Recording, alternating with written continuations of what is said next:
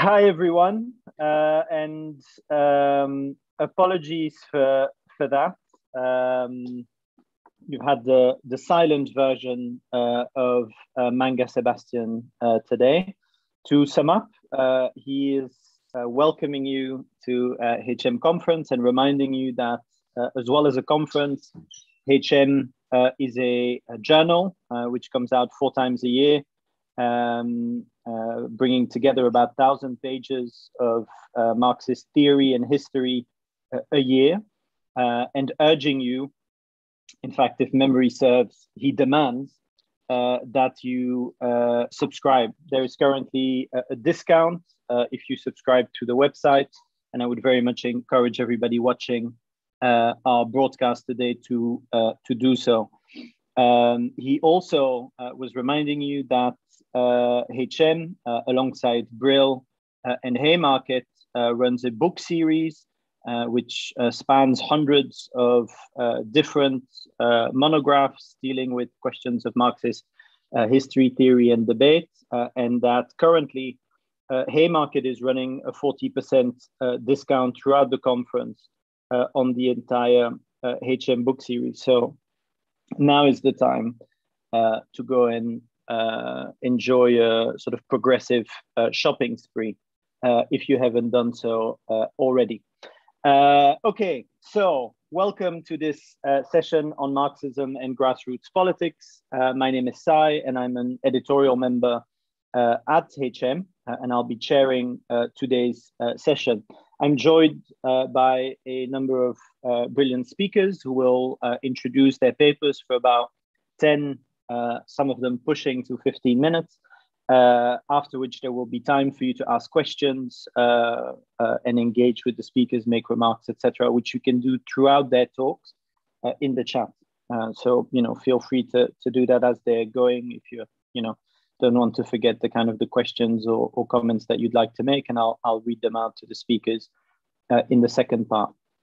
I will briefly introduce our speakers and then hand over to them. So we'll start with the paper by Dante, Philp, and Matthew Lee, both members of Pagliati Rossi. Dante is a graduate student and Matt a teacher. Their paper today is titled The Political Prospects of Student Enquiry.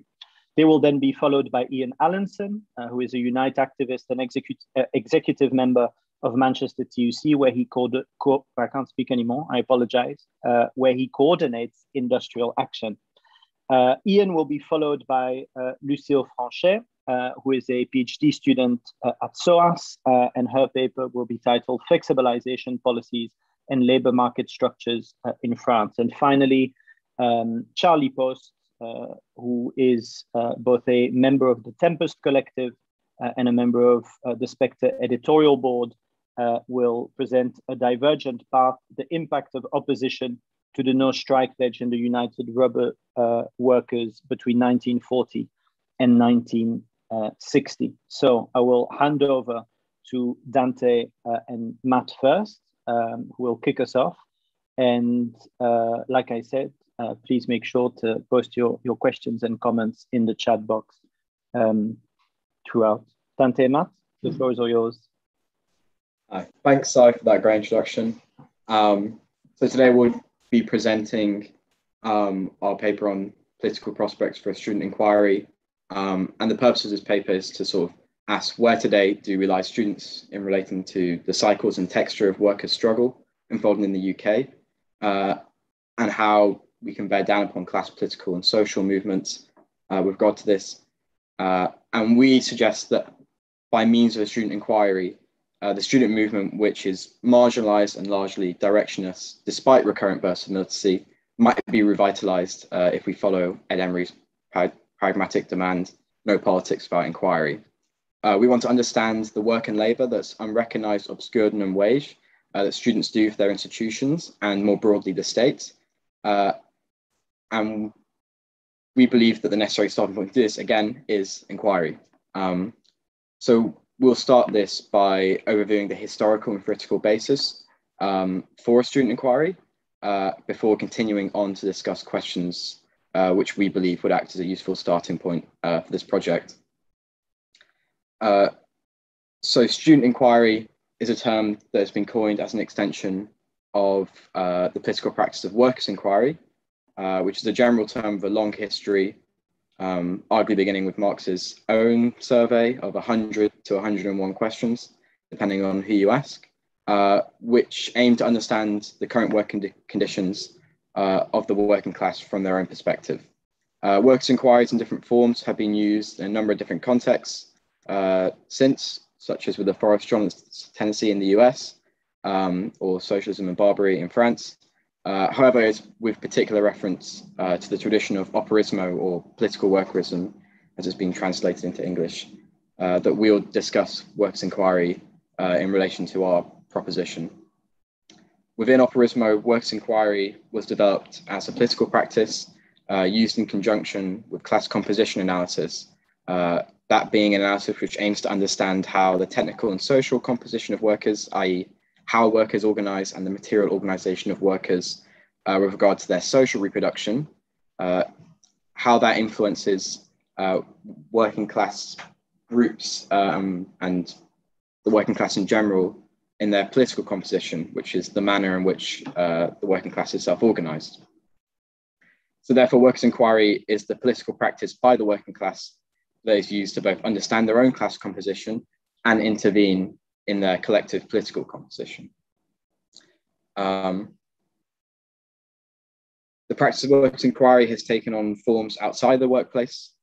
This includes women's inquiries, which go back at least as far back as Selma James and Philomena Daddario's Women's Place inquiry in 1953, as well as territorial inquiries that focus on the social composition of working class communities and how they're housed and organized outside the workplace. We believe these previous examples show that it's possible to engage in inquiry outside formal workplace environments, especially if we want to recognize that other spaces, there are other spaces in which work is being done to reproduce capital.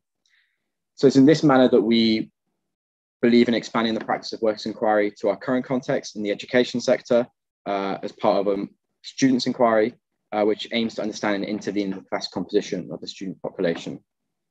There's historical precedent for this sort of activity. If we particularly look to the 1960s in Italy, students aim to look at the shifting role of universities in society, the productive activity of students, and the fault lines within the student population itself.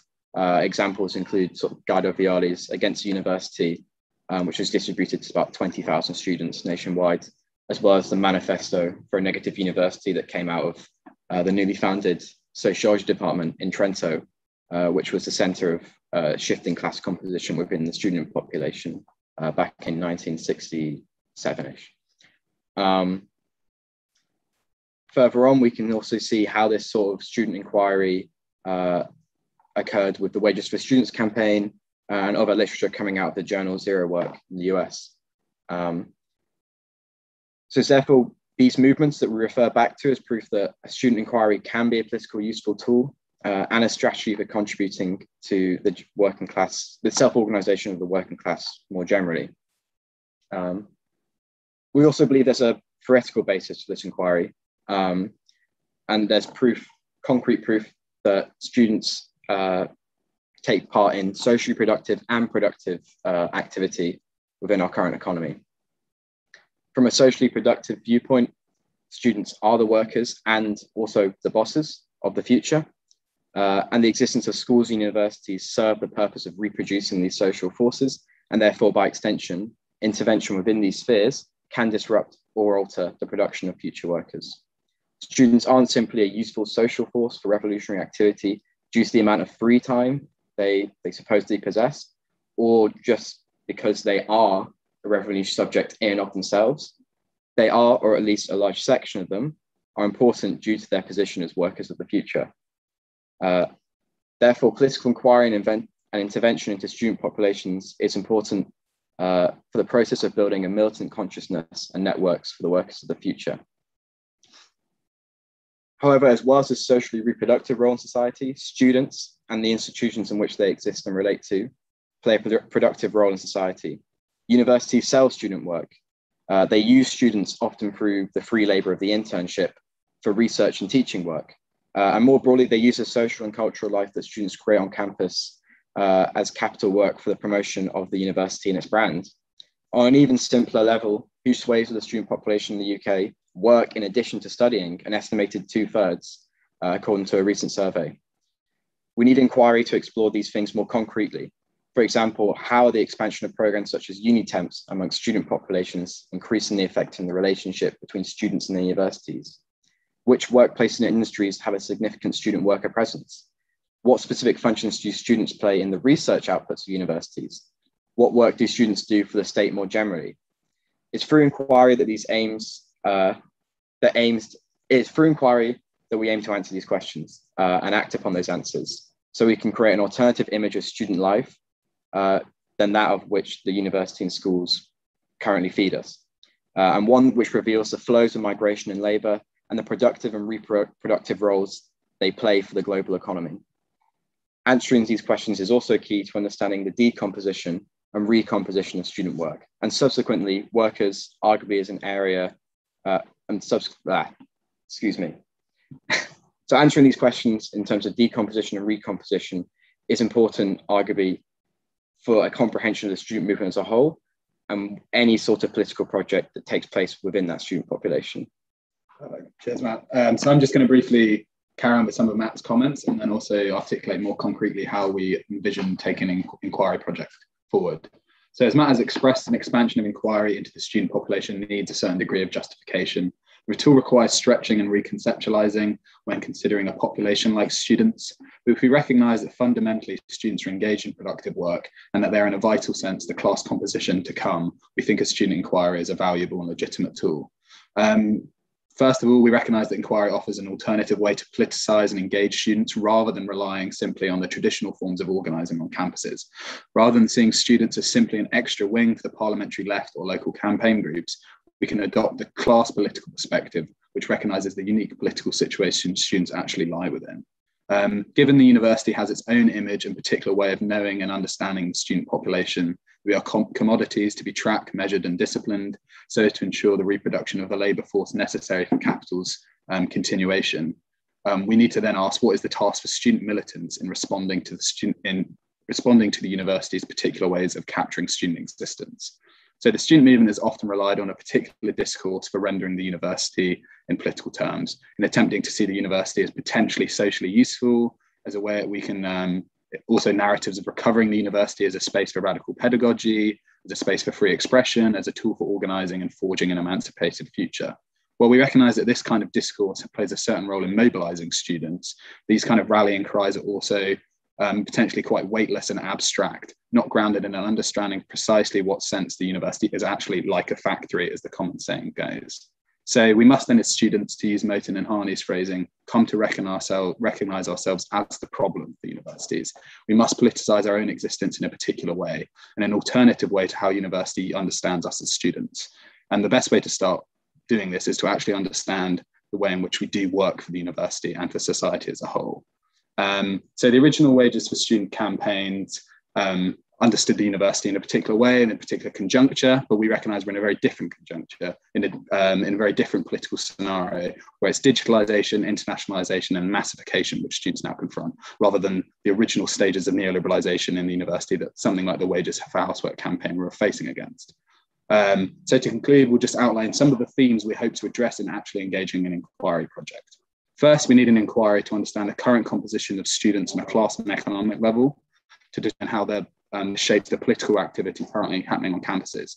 We can have a better class political understanding of, for example, the waves of anti-racist militancy, feminist organising, and the student rent strike movement. This means we can actually understand that, the participants of these movements and the limitations of these movements due to the class situation of participants. Similarly, we can kind of pursue the standard workerist line of analysis of how are these radical movements being subsumed, pacified, and integrated back into the state and back into the university. Secondly, we recognise that new forms of disruptive student politics can be discovered through actually seeing what work university students are doing. Anyone who's been involved in student organising knows that there's a standard arsenal of occupations, picket line solidarity, and half-hearted integration into universities' institutions. But we can, if we actually understand the work students do for universities, we can understand better what forms of refusal, which forms of withdrawal might actually disrupt the university in new and fundamental ways. We think an inquiry can also offer better analysis of how students are situated within their cities and within their campuses, understand them as renters, understand their kind of broader socially reproductive status they have, which means we can then better start drawing in student struggles into the campus and drawing them out, better relating citywide and nationwide struggles within the university. Finally, we think the most important question we need to address in an inquiry project is what has prevented greater solidarity between students and workers in over now half a decade of UCU struggles and more localized campaigns. Why is it the peak of student militancy, which we identify primarily on a class political grounds within the rent strike movement, why did that never fully overlap with the UCU's movements? What was preventing greater class political consciousness between students and seeing themselves as workers alongside UCU workers on strike? So we recognise this, we basically posed a series of questions which we hope to be addressed in inquiry. These are the original framings which we think are necessary for doing an inquiry project. As with any workers' inquiry, it's only once you start doing the detailed and slow work that you can actually find out the avenues we need to pursue. So if anyone's interested in engaging this project further, we'll put our email into the chat and you can follow, and we hope to be writing this up into a formal statement, theoretical and practical, in the next couple of weeks. Thanks very much. Brilliant. Thank you so much, Dante and Matt, for kicking us off. I'll now pass on to Ian. And not only did I stumble over Ian's description, I also forgot to give the title of his presentation, which will be Go Northwest, Britain's longest bus strike despite lockdown. Ian, the floor's all yours.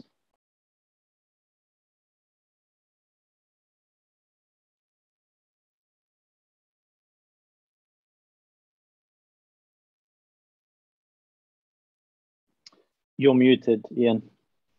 That's a rookie error, isn't it? Let me just get that going again. So yeah, earlier in the year, we had the longest bus strike in British history, lasting nearly 12 weeks in Manchester. As Si said, you know, I'm a Unite activist, but I wasn't directly involved in the strike. I was involved through the Trades Council and as a local socialist organising solidarity with the strike. But I think it's a strike that really illuminated quite a lot of the issues that were thrown up by the state of industrial relations in Britain at the moment, and also some of the issues caused by the government's response to coronavirus. So it's worth talking about some basic facts about the dispute. So the employer, part of a big multinational company based in Britain, and the trigger for it was a thing called fire and rehire, which is all the rage in Britain at the moment. The TUC estimates that more than 1 in 10 workers in Britain have been faced with this since the start of the pandemic. And what this involves is the employer basically saying, we're going to dismiss you unless you accept worse pay and conditions. And they did impose a contract that was dramatic worsening, and which also tried to restrict the union's ability to bargain in the future. The outcome was widely trumpeted as a tremendous victory by the union, and you know there were some important wins in there. Go Ahead promised never to use fire and rehire again anywhere in the world, so you know that's not bad for one depot going on strike. The imposed contracts were torn up, some disciplinaries were dropped, a couple of workers who'd been sacked were offered reinstatement. But the deal was a compromise. So Unite had gone into the dispute offering quite significant concessions, and the deal went further than what Unite had originally offered.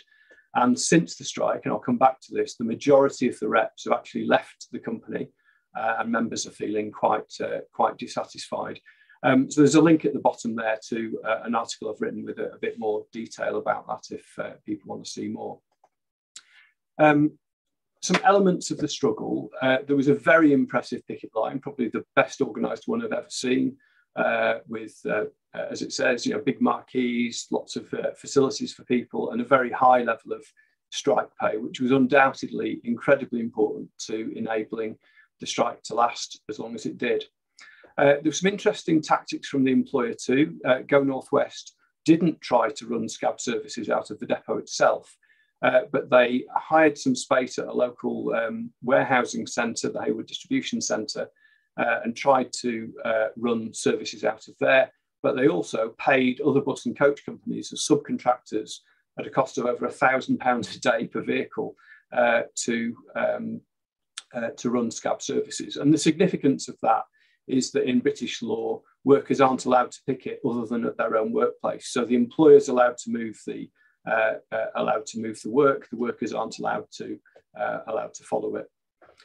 The other significance is that the law in Britain also bans an employer that's facing a strike from hiring temporary agency workers to cover and scab on the strike. But by subcontracting the work, the subcontract companies were allowed to do that. So they were circumventing the strike law.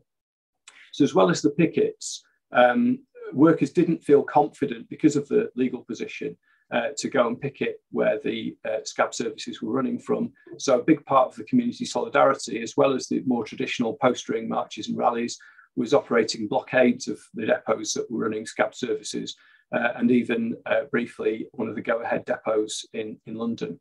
And then towards the end of the strike, there was a Unite Leverage campaign, and that included pressure on Andy Burnham, who's the Mayor of Greater Manchester, who was changing the way contracts are awarded for buses in Greater Manchester in the near future, to try to get him to promise not to award contracts to companies engaged in fire and rehire. That didn't succeed. And crucially, Go Ahead was bidding for a mega contract for rail services in Sweden, and the campaign did manage to successfully threaten that, taking advantage of the fact that fire and rehire would be illegal in Sweden. So that didn't go down so well over there. This is an example of the community blockades I'm talking about. So if supporters stood in front of the depot gates, they were often told that this was obstructing the highway and threatened with arrest. So they adopted a tactic borrowed from anti-fracking environmental protesters of what we call slow walking, which, as you can see, the police couldn't find a reason to stop. And every time this happened, buses were held up by typically up to an hour. So this proved quite a successful tactic for causing disruption. A little bit on the impact of COVID. When Go Ahead first proposed worse terms and conditions, very few of the reps were actually in the workplace because of COVID. Some people were driving, but there were very few people in the depot.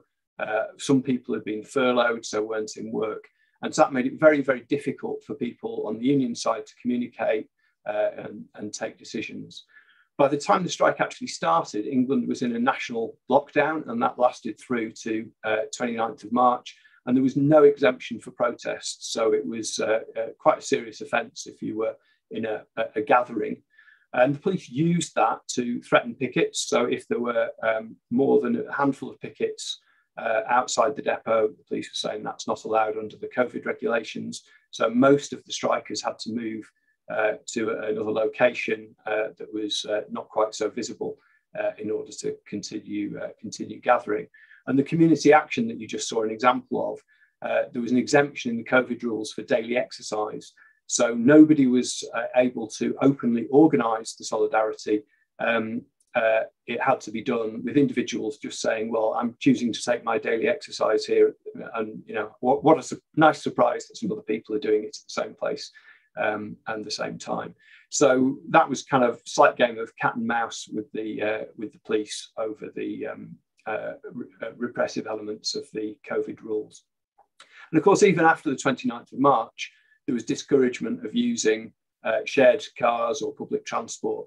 You know, obviously the protesters wanted to keep safe and keep everybody safe as well. So that limited the numbers of people who could take part and what activities people could do quite significantly, on top of the impact of having to organise covertly rather than openly advertise solidarity actions.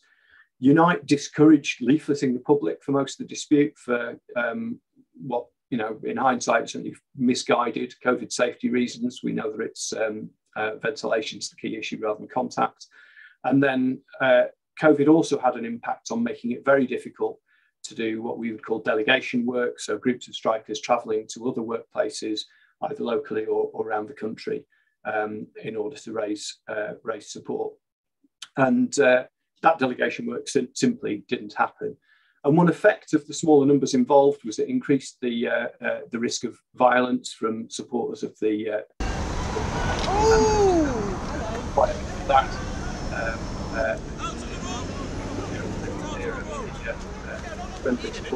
Don't hit my given time, I'm going to move on rather than showing you more. Hopefully you get the idea. Some of the lessons I take from the strike. Firstly, the use of messaging apps was vital. Prior to the strike, the workers had relied overwhelmingly on face-to-face communication in the depot. During the course of the strike, they used an app called Band to get themselves on, so they were able to rival. The employer has an app that they require all the drivers to use to be able to communicate with the drivers. So the union had its own to rival that and keep getting information out and keep people communicating. There was clearly a problem that the union's commitment to keeping the employer competitive drove concessions, and we're still seeing this, I think, in a number of other disputes going on at the moment, where irrespective of the strength or weakness of the workers, the union's committed to making sure the employer is as profitable as possible. As I mentioned, the employer was able to lawfully move its services, but Unite was not able to lawfully picket them, which is clearly outrageous. We had a problem that most of the companies being used to offer SCAB services were not unionised, and that clearly made it much harder to stop the SCAB services. When it came to the leverage campaign, those have been done in different ways over the years. And in this case, it was Unite centrally with its own resources, its own staff, implementing the leverage, putting pressure on, rather than involving the workers in doing that themselves. And that left the workers very vulnerable to pressure to accept a deal at the ends that was clearly fell short of what many of them hoped for. So there was a substantial yes vote for it, 78.5%. But the key argument workers felt is if they had continued the strike, they weren't confident that Unite would have continued to provide the support they'd had up until that point. So that lack of independent organisation was a real problem at that point. There was conflict within Unite about putting pressure on Labour mayors like Andy Burnham in Manchester and Sadiq Khan in London. One of the candidates who didn't win the Unite General Secretary election condemned that, said we should be supporting them, not criticising them for not supporting members.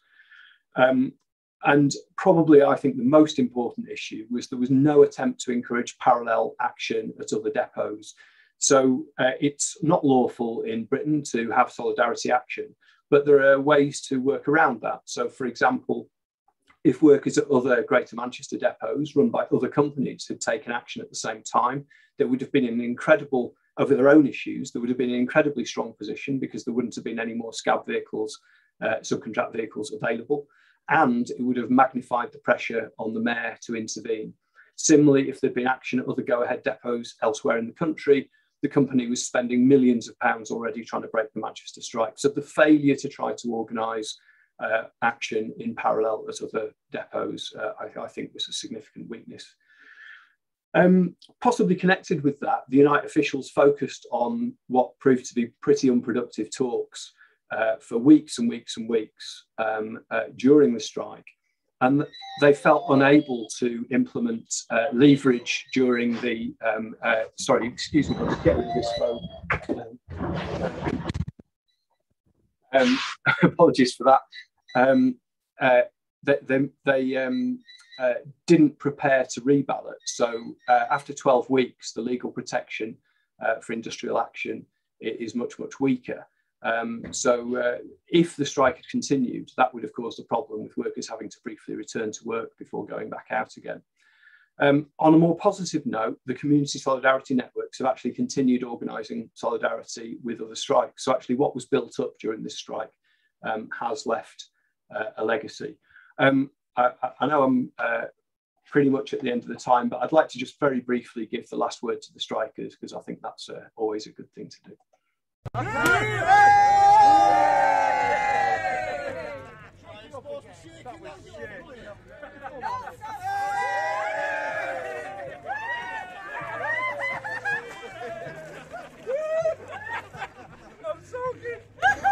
Marion Tops, and I'm a bus driver at Go North West Depot in Manchester. Just after Christmas, we were given an individual meeting each and told to sign a new contract, or we would basically lose our jobs. It's also known as fire and rehire. So the outcome regarding the fire and rehires, we've actually won. My name's Colin Hayden. I'm the convener here at Go North West Depot, part of the Go Ahead group at Cheetham Depot in Manchester. A lot of the stuff within the proposals is unknown to the wider public, but what it was a clear attempt to put the union in a box and nail us down within the workplace, where our rights to challenge, our rights to collectively bargain were literally taken away. We were unwilling to be sacrifices for no other reason than for shareholders to get a little bit more profit at the expense of all working people. And we thought and we felt that it was important enough that this fire and rehire be challenged, because it wasn't just us, it's affecting everybody. The repercussions of this would have affected even my children down the line, so I'm glad to have taken part in this. Well, I'm somebody that suffers with a life-threatening condition, so for me, having my sick pay reduced was a big no-no. It was a lifeline, something that I relied on, and it's something that I never abused myself. So to have that remain intact is a big win for me.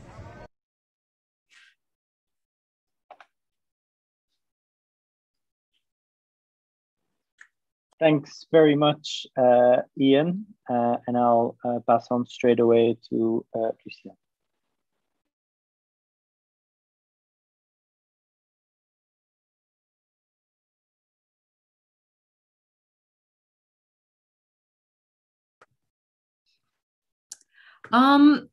Hi everyone. So my presentation is going to be about labor market flexibilization policies in France from a class relational perspective. So this work is part of my PhD project that I'm currently working on at SOAS. So quick introduction, I'm first going to go through what flexibilization policies mean. Then I'm going to look into the French labor market to then explain why flexibilization policies in the French context is particularly interesting to understand. So what does flexibilization mean? I'm pretty sure I could ask this question to maybe 10, 15 different people. They could be economists or not, that all give me different answers. And the reason for that is it's been used so many times out of context that the term winded up meaning everything and nothing at the same time. So here I've got a quote by Guy Standing, who is pretty much trying to explain what the mainstream economics mean when they talk about flexibilization policies.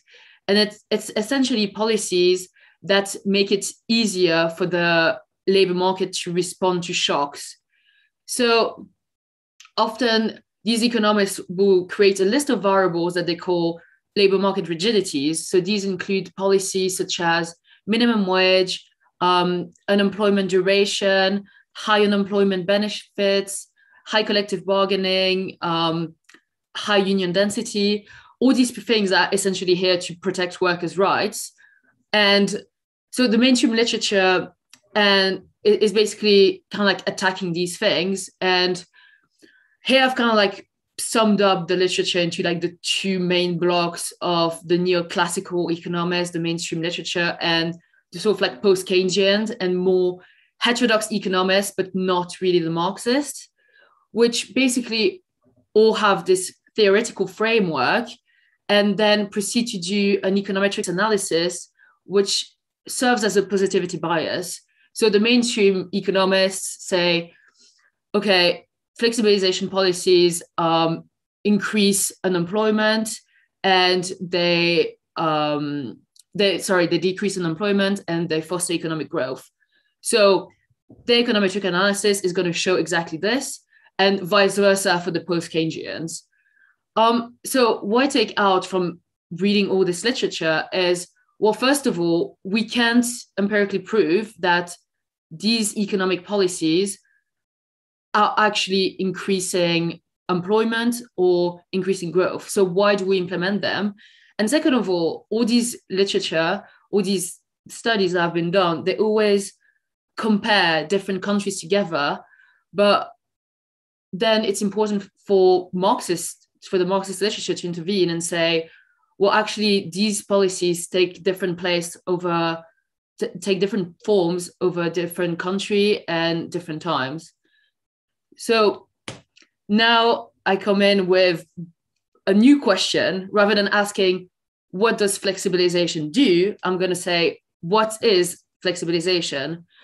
So I'm taking a Marxist perspective on this, and I see flexibilization policies as capitalism rewriting the rules of the system during the 1970s profitability crisis.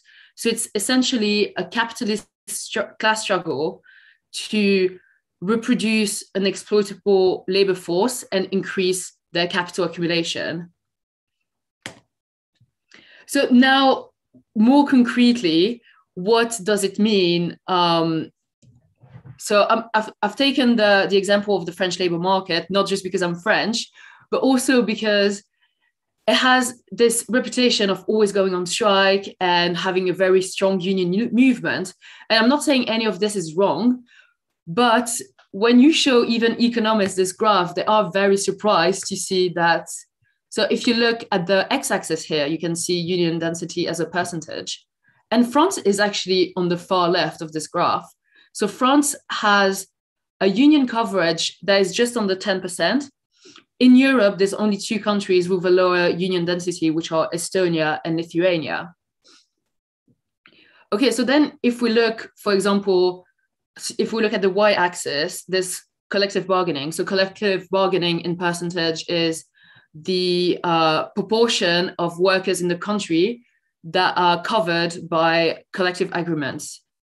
So you can see that most countries that have low collective bargaining coverage, they have also low union density, like, for example, the UK or the US. And if you look at the Nordic countries that have a high union density, they also have a high collective bargaining. And you can clearly see that France is an outlier in this graph. And it seems very peculiar that France has a very low union density and a high collective bargaining. So why am I saying that this is relevant as a flexibilization policy? Well, actually, I just said that flexibilization policies take different form over time and place. And collective bargaining, high collective bargaining, is usually seen by mainstream economists as a labor market rigidity. In the case of France, it's actually a covert flexibilization policy. So this is pretty much a timeline of my PhD, but looking even before this, it's quite important to understand the history of the French working class. And I'm not going to go into too much detail about this, but just before the neoliberal era started, you have May 68, which is essentially the peak of the capitalist crisis in terms of realizing that workers are beginning to be more and more class conscious and starting to actually getting solidarity and actually threaten French capitalism. So French capitalism actually needs to react to this. And there's basically 2 ways you can do it. You can do a Thatcher-style reform and completely repress unions, which in France is not really the approach that they want to take because, they're really scared of the uprising that could happen if they do this. So the French capitalism is going to come to the conclusion that if they want to implement flexibilization, which they have to do because it's now the new economic policy for labor markets under the neoliberal era, they have to do it by negotiating with their workers. The problem is, remember that union density is really low here. So how do you negotiate with workers when union density is low and you don't want to give more power to the unions? Well, by increasing collective bargaining, as you can see here, after the 1960s, collective bargaining has started to increase dramatically and is now nearly at 100%. So what happened is that the government slowly rolled out a series of laws. Here I've put 2 examples. the oral laws is the first of this series of laws that are going to come. It's really important because it's going to decentralize collective bargaining to the firm level. So what happens when you do that is essentially workers who are not union reps, have received no training at all, are now in a position where they have to negotiate the contract, their pay, their hours, and they don't know how to do it. And they often lack the resources and the sort of like organizational power that a union usually comes with, such as whether it's organizational tools or even having contacts within unions and being able to build solidarities. So basically, I think it's also important to understand that this whole thing is more of a process that is happening. So all these things on the left here, so for example, weaker union, like the increased firm level bargaining had to be implemented because we have weak unions. But then the increased firm level bargaining creates greater flexibility. Increased firm level bargaining also weakens unions even further and reduces union density, because workers now don't really need to be in a union anymore to feel represented at the workplace. So this happens, then weaker unions leads to greater flexibility. So you can see there's a whole process happening where each factor affects each other and everything is in motion. So just to sum up with this, I just want to say, so these are all the policies that France have implemented that are kind of like covered and aim to keep workers complacent with the capitalist system, but also make them feel like they're being heard of, when really all these policies have done is concentrate the power in the hands of CEOs and managers. And later on in my PhD, which I've not covered here, I'm going to look at more overt flexibilization policy once the covert ones have been implemented and they have successfully reduced workers' power. All right, thank you. Amazing, thank you so much, Lucile. And we'll now move to Charlie. Again, let me just encourage participants to post their questions and comments in the chat while the presentation is ongoing. Charlie, the floor is yours. Okay, can you hear me? Okay, this is a presentation of sort of the basic thesis of a book I'm working on the United Rubber Workers in the US between essentially the mid-1930s and the late 1950s. And what the book is an attempt to address an ongoing debate among social scientists and historians on the transformation of industrial unionism before and after the Second World War. There is a consensus among most social scientists and historians that the war marked a turning point. Before the war, the wave of struggle that produces the Congress of Industrial Organization, the CIO, took the form of a militant social movement with very radical political potential. It was born out of a wave of mass, illegal, and highly disruptive strikes, starting with three citywide general strikes in 1934 and culminating in the winter and spring of 1936-37 in a wave of factory occupations, the sit-down strikes. After that, you see continued contestation of control over the workplace not through the bureaucratic grievance procedure, but through short, what are called quickie strikes. You also see political manifestations that in many industrial cities, particularly in the Midwest and in New England, you see CIO unionists trying to build independent workers or labor parties, breaking with the Democratic Party. After the war, the CIO looks very, very different. It is more centralized, more bureaucratic, and much more conservative. In the post-war period, you see annual strikes, which give way in the 50s to strikes that take place every 3 to 5 years, that all remain within the bounds of legality. We see the grievance procedure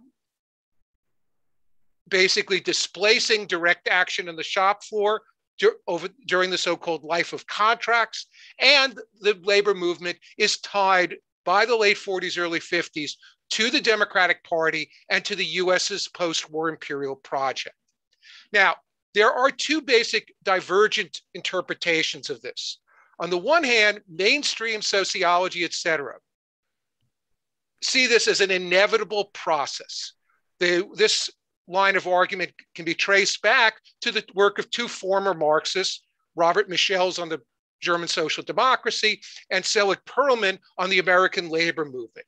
They basically flip the Second International's teleology of class consciousness from trade unionism to revolutionary socialism with a new teleology of inevitable bureaucratization and de-radicalization of both workers' organizations in the production and of their political parties.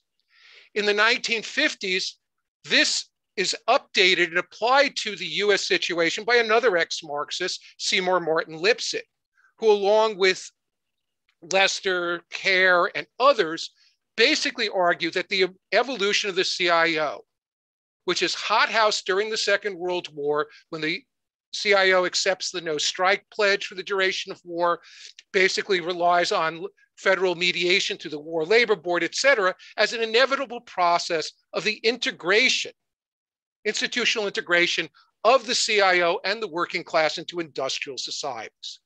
Now, in the 1960s and 70s, this is challenged by a layer of historians influenced by the New Left. Two most important sort of people who begin this discussion are James Green from the Radical America Journal and Nelson Lichtenstein, whose dissertation, which becomes his first book, Labor's War at Home, argues that this is not an inevitable process, but instead a process of a highly conflicted political conflict between an officialdom during the war that seeks institutional stability and a place in the wartime economy and the planning of a post-war welfare state in exchange for the surrender of workplace militancy and political opposition. This process, they point out, is highly contested by what they call the union cadre, the layer of local officers, many of whom are not full-time officials, stewards, and others, backed by very rebellious informal work groups, which contest both in practice and politically the no-strike pledge. They see that with the defeat of the union cadre, we do see after the war industry-wide pattern bargaining, stabilization of unions in northern and western heavy industry, but no welfare state, the surrender of the South as a non-unionized area, and the inability to organize clerical workers. And while workers in the US experienced rising wages and benefits through the mid-1970s, this form of bureaucratic unionism was completely unprepared for the employers' offensive from the 1980s on. Now, what I'm trying to do is add an element, to bring a comparative analysis to this debate to show that, in fact, to try to highlight how the outcomes of these contested political processes during the Second World War determined the trajectory of the CIO unions. And the book, while it focuses on the rubber workers, also looks at the largest of the industrial unions built from below, the United Automobile Workers, the UAW. Now, both of these unions are built from below, rebellious shop floor committees, often led by radicals, semi-skilled, and other workers, basically through direct action and massive disruption, all before the passage of the National Labor Relations Act, create democratic and militant international unions that have a foothold in the major mass production industries in the United States. The big difference, which will show up later, I believe, which is part of my analysis later, is that in the rubber workers, the Communist Party has a much smaller presence than that they do in the UAW, which while it means that in the period of the mid-30s, there's less role of political radicalism, as the Communist Party conservatizes and becomes the main force enforcing the no-strike pledge during the war, the it gives a very different pattern to the UAW and URW after the war. And in the post-war period, we can see clear divergences. The UAW politics after the war is dominated by the communist controversy. And if, despite claims of some recent historians and sociologists, the Communist Party led locals within the UAW and Communist Party led unions within the CIO generally actually were as conservative in their workplace presence as the non-CP led unions. You see an international, the struggle in the post-war period is all about which side to take in the Cold War. International leadership in the UAW completely controls national bargaining, demands, strike dates, etc. And it progressively moves over the years to 3 to 5 year contracts that give international officers control over any possibility of local strikes under working conditions. Now, in the rubber workers is a very different trajectory. Unions, politics, strict, according to Business Week in 1948, focused solely centered not on the communist issue, but strictly union issues, the defense of unauthorized strikers and the need for national strikes against the rubber companies. The local unions, in particular the largest locals in the center of the industry at Akron, controlled national bargaining through the bargaining chains. They formulate the demands, they carry out strike strategy, and ultimately the Akron locals have veto power over any contract. And wages, well, there are 3-year cycles by the 40s of negotiations 1 year, wage negotiations 1 year, benefits negotiations the next, and local negotiations on work rules the third. Strikes remain a possible, annual strikes remain a reality through the mid-1960s. Now, the biggest difference that I found between the UAW and the United Rubber Workers is the level of unauthorized wildcat strikes in the two industries from the war, through the war years into the 50s. And you can see in this graph that in terms of the blue line is a database that a graduate student of mine and I put together. And then one is, the other red line is company data the green line is auto wildcats in this period. You can see that there's a much higher number of strikes consistently through the mid-1950s in the rubber industry than in the auto industry. And this is just to sort of give you a really clear idea. The URW was about 1/10 the size of the auto workers at the height of their membership in 1943, about 150,000 compared to 1.5 million. As a result, worker participation in and the frequency of unauthorized strikes was much higher among rubber workers than auto workers. One estimate says that about 20% of all auto workers participated in wildcat strikes between 1947 and 1959, compared to over 90% of rubber workers. And while there are only 1.3 unauthorized strikes per 10,000 auto workers in this period, there are 4.8 per 10,000 rubber workers. Now, the roots of this divergence, sorry, all right, I'm at the end, I'm gonna stop sharing the screen.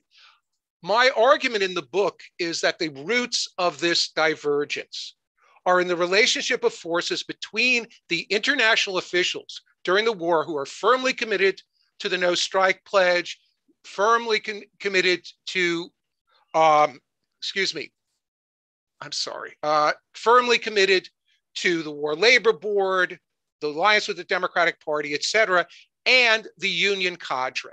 In the UAW, only a minority of local officers and stewards opposed the no-strike pledge. Divisions within the international leadership between Reuther's grouping and the CP-backed Thomas Addis group allow during the war, the intercorporation, the subsumption, as comrades might put it, of a significant layer of the union cadre into the Reuther faction, which becomes the dominant faction after the war.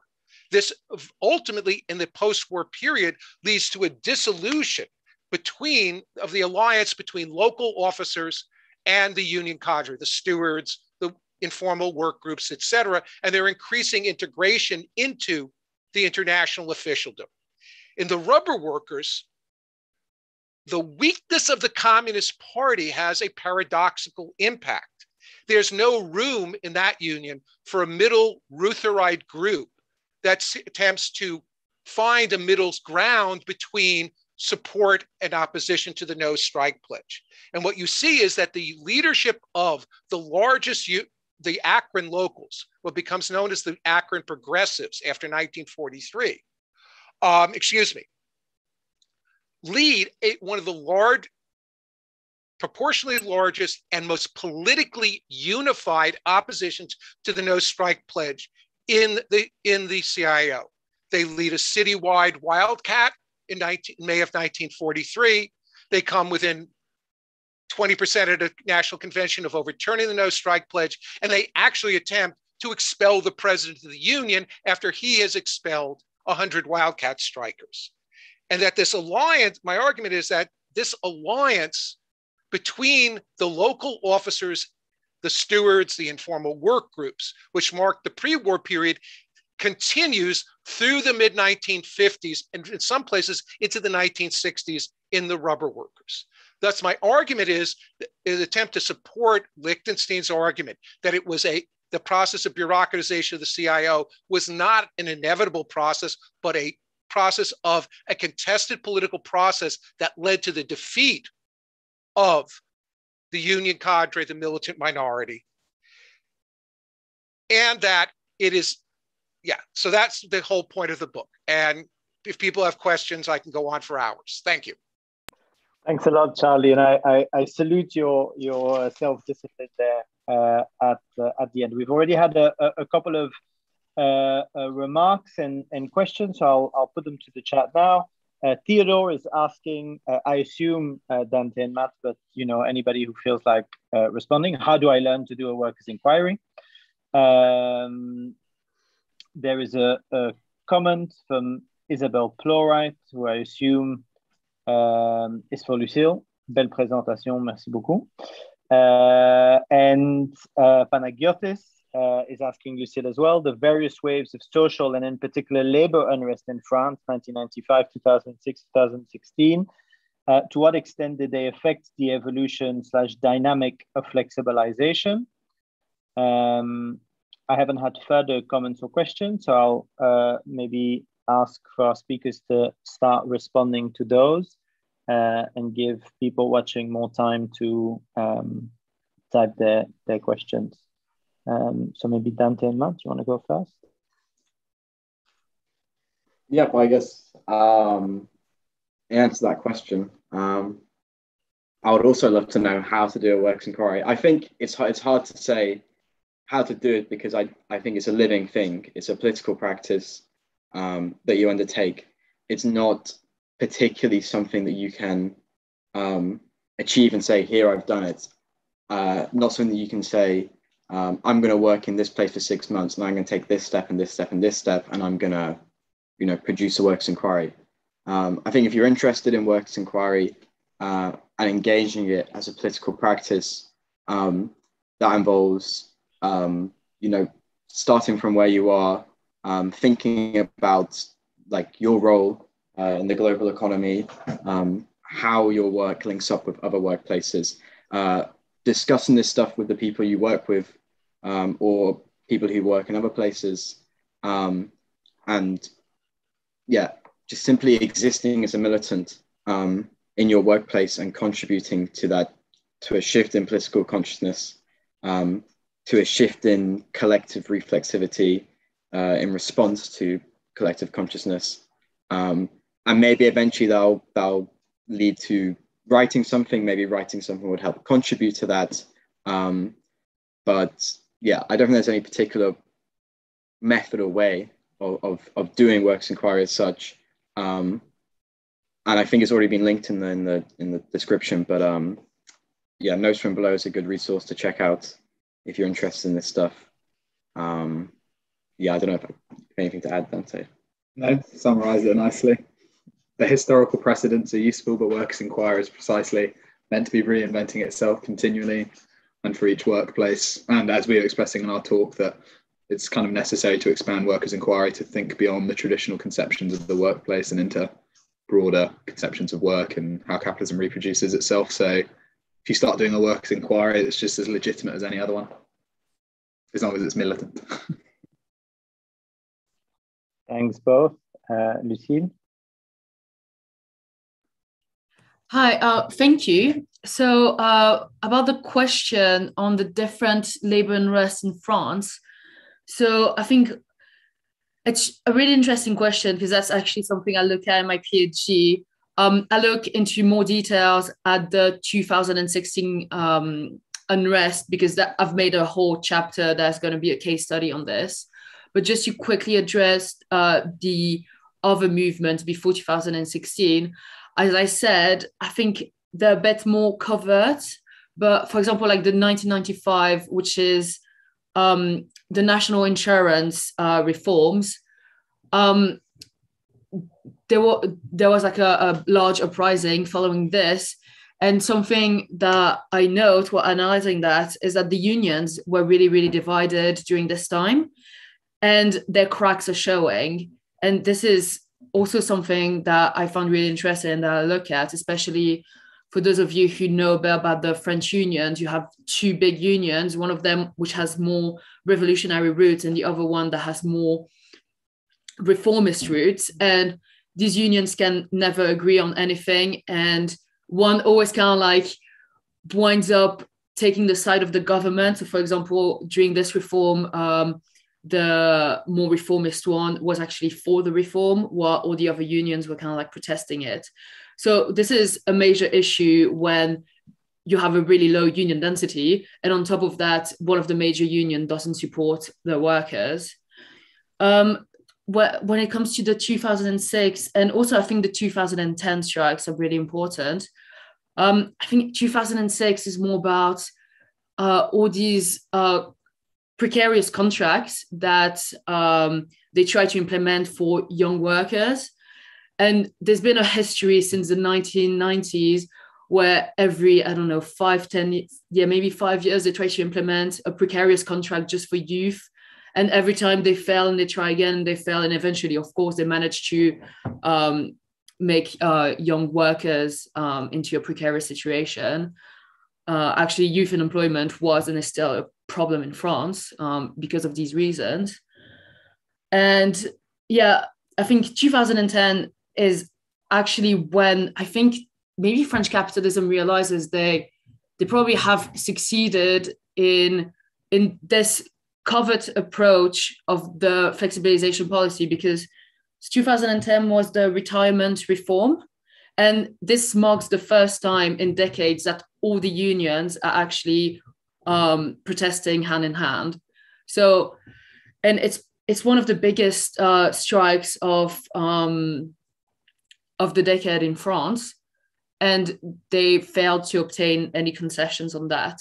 So I think then you realize, okay, so all these covert policies that they've implemented for weakening workers, they're actually working, because even with a united movement, they've not managed to achieve any concessions.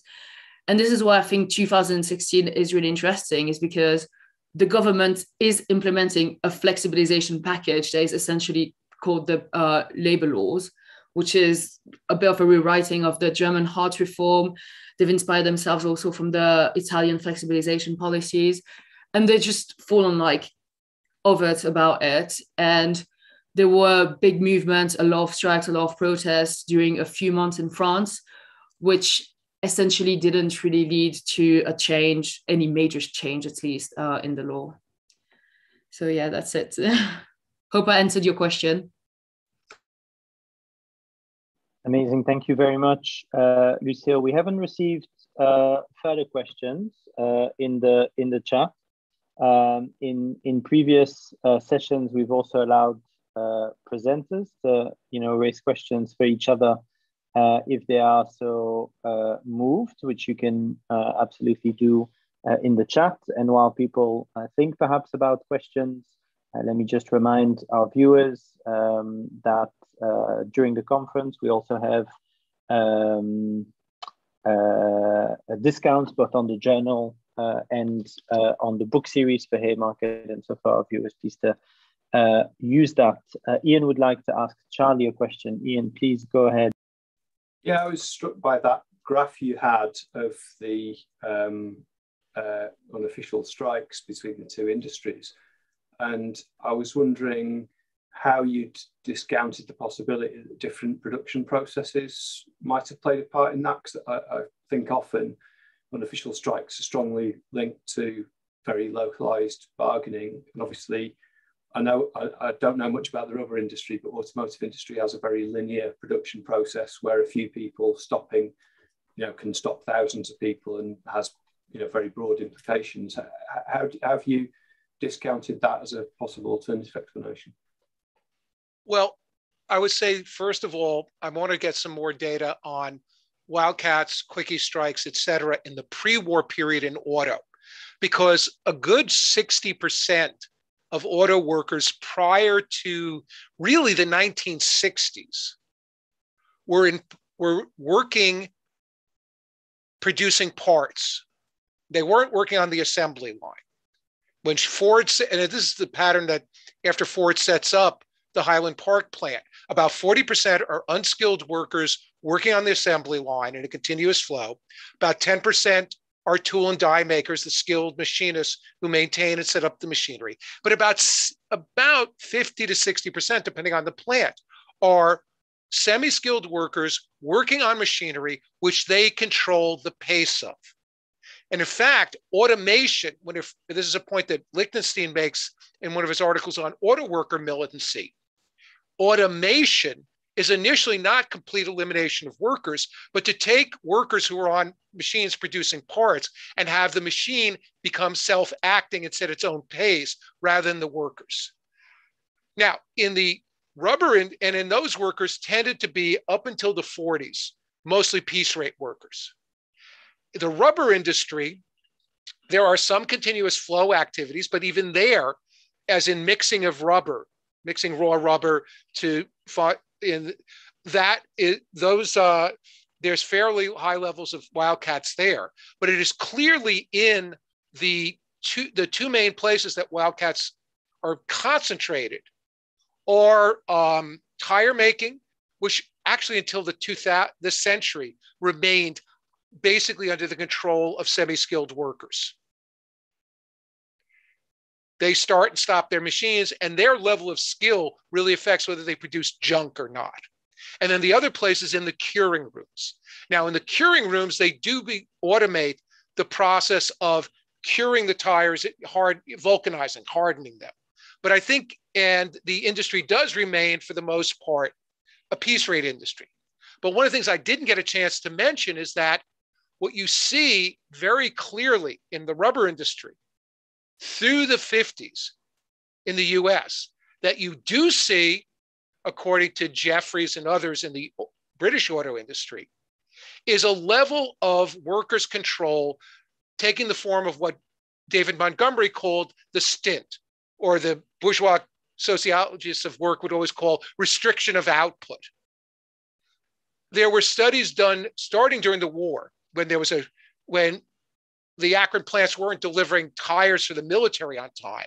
This guy Simonetti, who goes on to be a professor of business at the University of Ohio, goes in and tries to figure out what's going on. And he continues these studies. And what he finds is basically, and there's evidence of this even in the pre-union era in the tire rooms, workers all agree that they are going to produce X number of tires. Anybody who produces more will be socially isolated or in certain circumstances have the shit kicked out of him.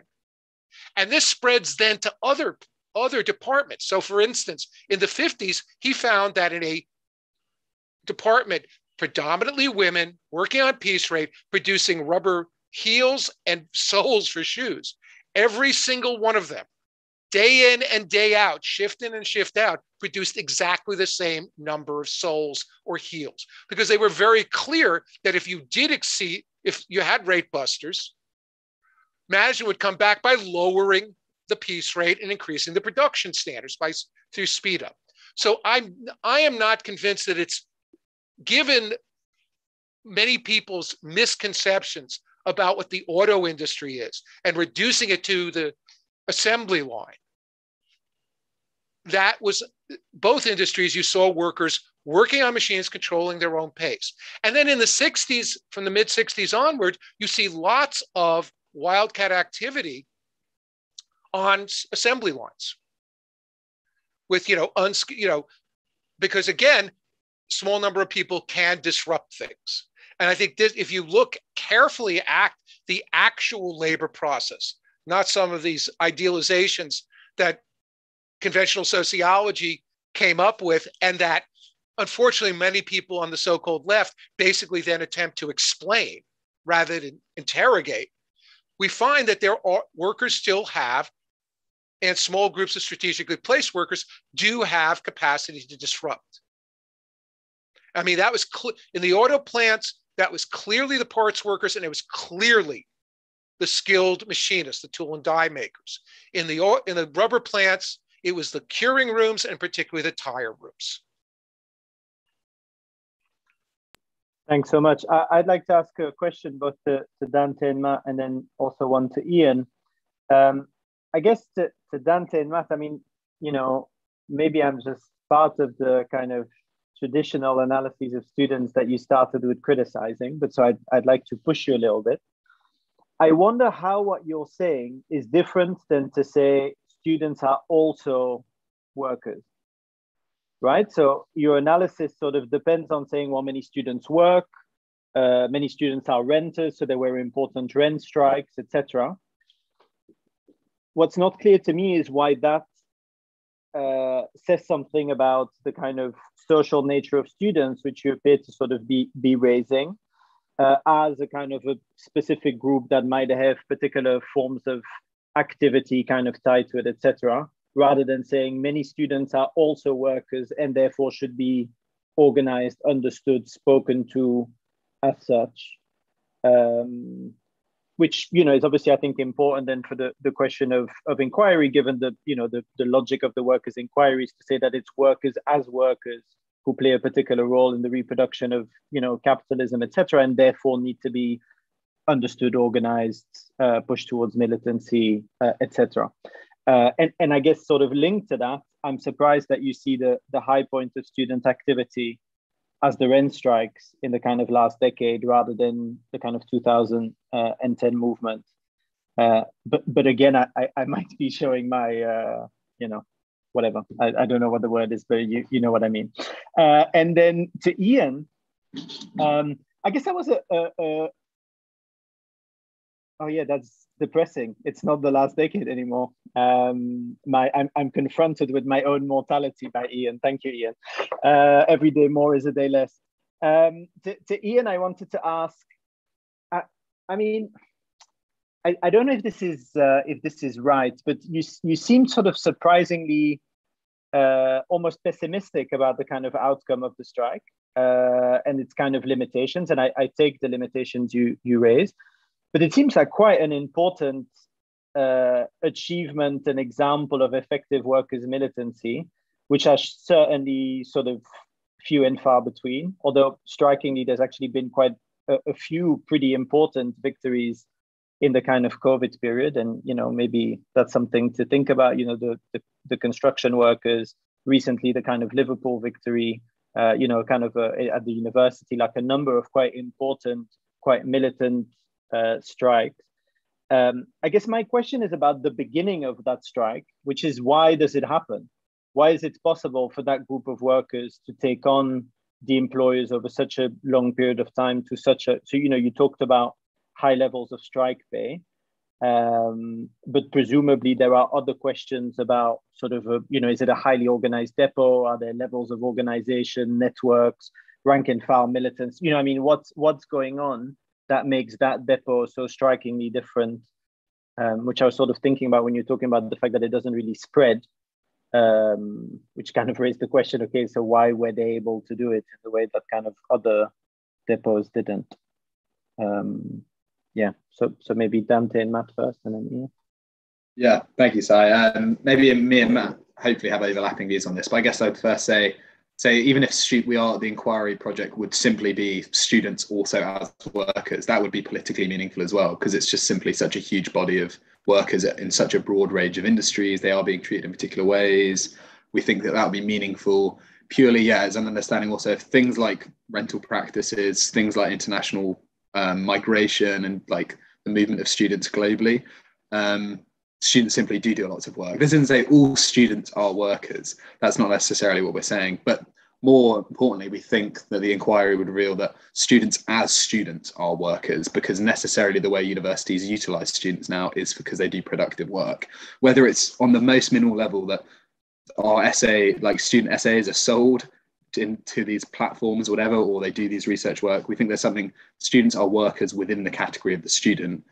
It's just in some ways that's obscured and kind of left out. So I think a student inquiry is meaningful whether or not how we want to categorize and conceptualize students. On a political level, it's also meaningful because we could do better survey and inquiry into like the current composition of the student movements. So I think that's obviously different from the kind of traditional conception of workers' inquiry, but we think we can translate the kind of questioning and analysis that's interested in political organizing simply into the student movement as well. Because I think there's, as I was trying to articulate, there's lots of discourses which are trying to articulate politically what students can and can't be doing. But if we reorient it towards a kind of understanding of the work they do and the university as a workplace for students, that would be useful. So I think the kind of conceptual questions about how we understand workers, students as workers, we could disagree on now, but in the sense that if we do the inquiry, it will better reveal the way in which students are workers as students, simply just to how they relate to the university. But that's an open question. It also, as with all inquiry stuff, the work needs to be done in inquiry first. But I think that's how I'd articulate it. Yeah, and I guess one key thing is, you sort of spoke about how's it different from seeing students as workers. I think part of the point of an inquiry project is starting maybe from the acknowledgement, or perhaps it's an assumption, that students aren't, a cohesive whole subjectivity. They're not a coherent social force. Some students are workers, and probably a lot of students are workers and do work either, within universities or outside of them, but not all are. And how do student populations shift? How does that change? What role they play in society, what role they play in the production and reproduction of work and that. So it's sort of coming from, I guess, criticizing this idea that, students and workers unite and fight. Well, surely there are some students who have absolutely no class interest in uniting with workers. And the ones that do are probably because they are engaged in that relationship of, labor, like selling their labor, whether it's obfuscated or unrecognized or whatever. It does occur to a certain extent, maybe not in the traditional sense, but in a different sense. And it's trying to locate how and where this happens, so we can locate class tendencies within student populations, I think. And I guess lastly, on what you're saying about rent strikes and why not 2010, I guess there's sort of 2 points, and again, it could just be us making quick assumptions to make that claim that rent strikes were the high point of recent student militancy. I guess it's partially comes from our perspective as people who didn't live through 2010. It's not particularly recent for us. There's limited. So from our experience, that's a high point, but also I guess asking in what 2010 achieved in terms of militancy. You had a movement which exploded and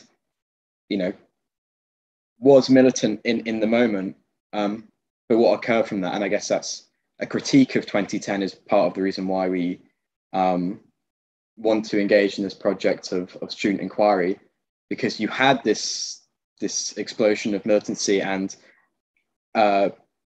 assumably through that a production of a network of militants and a militant consciousness that hasn't seemed to translate into the workforce today and the people who've gone from being students to workers, perhaps in very specific spheres like UCU and university work, and perhaps to an extent in sort of art and cultural work and some other places, but more broadly, it hasn't seemed to to have occurred in that manner, and that shift has more occurred sort of into institutional spaces. So I guess asking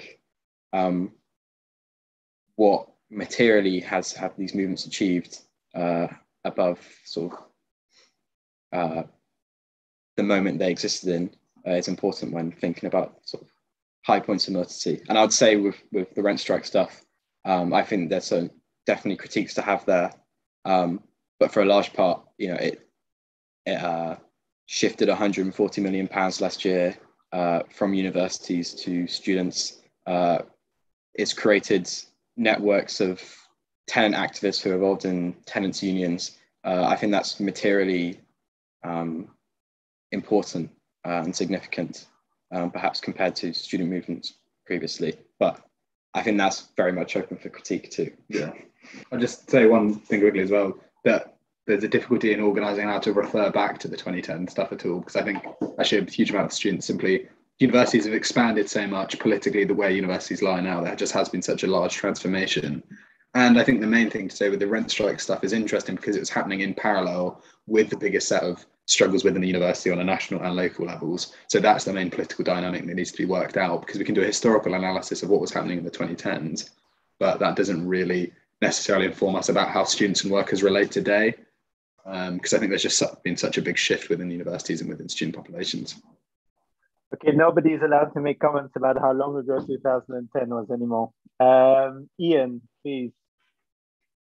Yeah, I mean, you started by saying you thought I was a bit negative about the outcome, and I guess if I was trying to encapsulate the outcome of the bus strike, it would be that it was a very, very important partial defensive victory, right? So you had an employer trying to do something absolutely horrendous, and workers succeeded in partly fighting that off, right?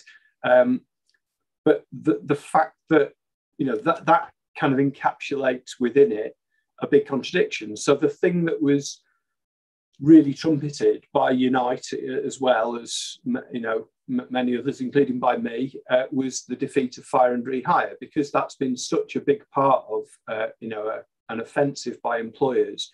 To defeat that through a strike was a massively important win, and it showed it was possible to do that. And, you know, we should take inspiration from that. But for the workers, they went back to work. And the thing that, I mean, you heard from the brief video clip I played, fire and hire was important to the workers, and they recognised the importance of that.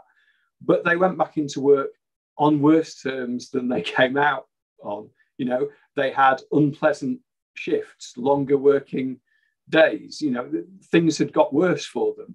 So that was a setback. And then on top of that, there were things said towards the settlement of the dispute, like, you know, so the key manager, oh, they'll be going in no time or whatever. Well, he's still there.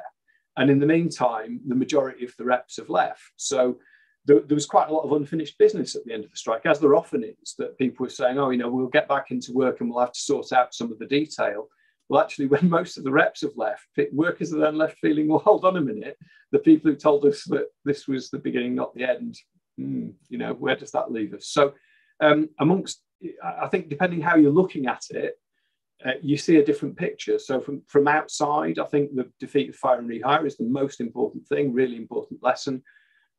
But the organisation inside the workplace has been left weakened by the outcome, which is, you know, obviously a really big factor we should weigh when considering the outcome of the strike. You know, how has it left the workers?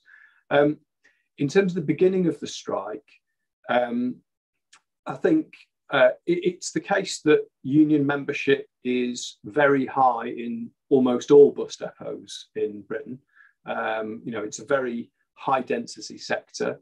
There was the convener who you saw a brief clip of, Colin Hayden, had been at another bus depot where there'd been a dispute a few years ago. You know, so he came in with some experience from that and quite a big network within the union as well. I think the decisive factor, though, was fire and rehire, because if we look at the pattern, there has been a shift to doing a lot more serious strike action in Britain since the 2016 Trade Union Act was passed, because that made it harder to get a strike and it limited the time you could during which you could take action using the ballot. So whereas in the past, people might slowly escalate action, it's much more common now to say we're going to do a lot of action very quickly to try to get a result before our ballot expires.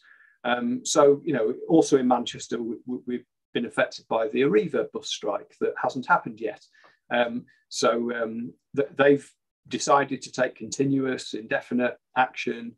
Then the employer increases the offer, and then the union recommends the offer, the members reject the offer, and then they propose doing indefinite continuous action again, and then the employer improves the offer. So we're currently going through one of those cycles. So there is quite a bit of either actual or threatened continuous action. We've got Clark's shoe company in the southwest that's on, I forget how many weeks they've been out now, continuous strike action. You know, there's been quite a few very long and serious disputes recently that either have happened or been threatened. But the pattern we're also seeing, though, is those kind of compromises where militant action might be threatened, but then the employer offers a few crumbs, and maybe, you know, union officials are inclined to take them and are afraid of gambling everything for a bit more. And again, we can see that there's been a whole series of settlements that have been for pay rises that are below inflation, you know, where people have had a live strike ballot and then accepted a deal that's below inflation, which I just find astonishing, you know, unless there's specific circumstances why people feel they have to settle for that. But fire and rehire was what was applied in this case. And I think that was like a red line for a lot of people. It's like, you bargain with the union and you push us back. You know, that's kind of legitimate in the eyes of a lot of people in the trade union movement. But you threaten to sack us to do that instead of bargaining, and that's like a red rag to a bull. And that's why they got a leverage campaign against the employer and so on. So once that was taken off the table, then the ability to settle for something that the workers really didn't see as very good, suddenly that becomes possible again once fire and rehire's off the table. So I think it's that intransigence by the employer, the determination to use fire and rehire. I mean, they also tried to victimise reps. I mean, Colin, who you saw, was suspended a couple of times, I think, before the strike started, and there was a strike ballot, got him back in work and so on. So there's all that kind of dynamic that was up in the temperature as well. Brilliant, thank you very much. We're sort of coming towards the end of our time. We had a comment from Jay about anti-workerism and the need to dismantle the world system. What would Ho Chi Minh do? He asks us. A slave rebellion burns down the plantation factory, or factory does not seek to take over the plantation or factory, and calling for building systems of subsistence external to existing supply chains. I'll let our speakers decide whether or not they'd like to come back to that. And also offer everybody an opportunity to give us any parting words if you are so inclined. No, everybody feels like they've said. Oh, it looks like Matt wants to say something. Matt. Yeah, I guess briefly on Jay's thing. I mean, I don't see how it's an anti-workers point. I think a student inquiry is very much a project for the university to die, but on our terms. So I don't think it's for the self-management of anything. It's for complete abolition. So we'll leave it at that. Thank you, Sai. Yeah, thank you, Sai. So thanks so much to all 4 of you, 5 of you. I knew I was going to get it wrong because there was 2 of you on the same screen. Thanks to all 5 of you for excellent papers.